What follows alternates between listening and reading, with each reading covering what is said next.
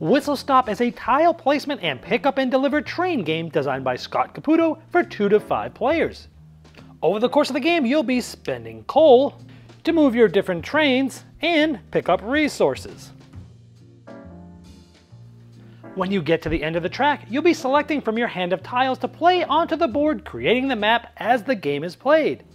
Arriving at special tiles grant you actions like trading resources at the trading post, or spending resources in a town for a share of stock for that railroad, which will give you big points at the end of the game if you own the most stock of that company. You'll also be spending resources to purchase upgrades which give you cool abilities, like having a safe allows you to swap one of your stocks for an unclaimed one, possibly giving you the majority, or the minecart that lets you turn in coal for gold that might amass you a big amount of points at the end of the game.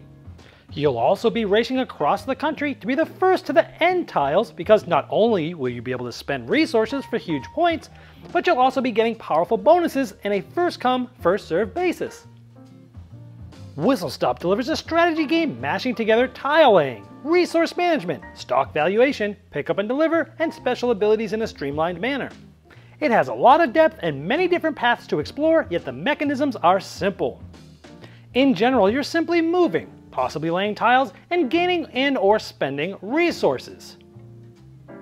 Each game feels different due to the randomized setup at the beginning, where the strategy ramps up right away by deciding where to start your trains.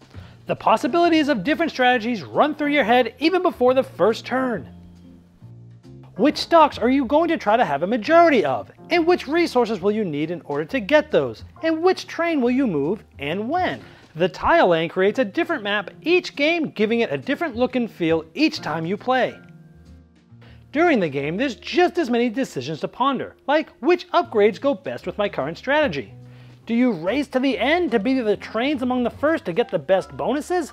Or take your time and use the tiles that other players have laid down before you? There's lots of player interaction on the board because trains block your opponents, unless of course you use a whistle to move right through them. The battles of the stock majorities also ratchets up the tension in the game since they are worth so many points in the end.